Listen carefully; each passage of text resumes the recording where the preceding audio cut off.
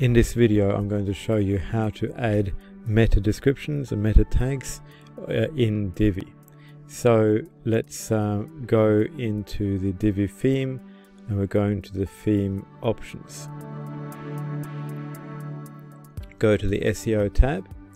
Now firstly you've got the homepage SEO where you can click to enable and enter a custom title and a custom meta description. So that's quite easy and quite straightforward.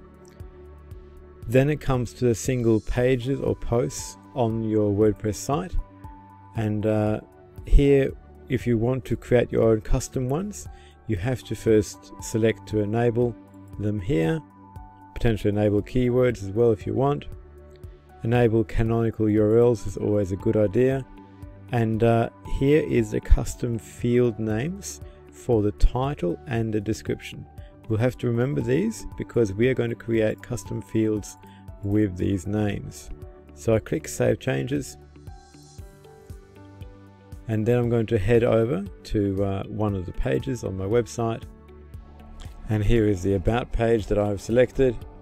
Now I need to go into Options up here, go to Preferences and Panels and Custom Fields.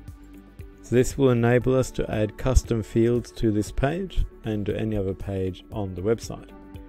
So we're going to enter a new field because there won't be any here by default. The name was SEO title, and I can add in the title over here,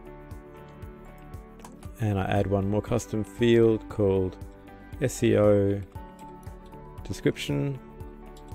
And then again I can enter the description here. And then in the future when I work on other pages like this, I'll be able to select SEO title and SEO description from the drop down. So now simply update it, and then you can click here to return to WordPress and you can see your changes take effect.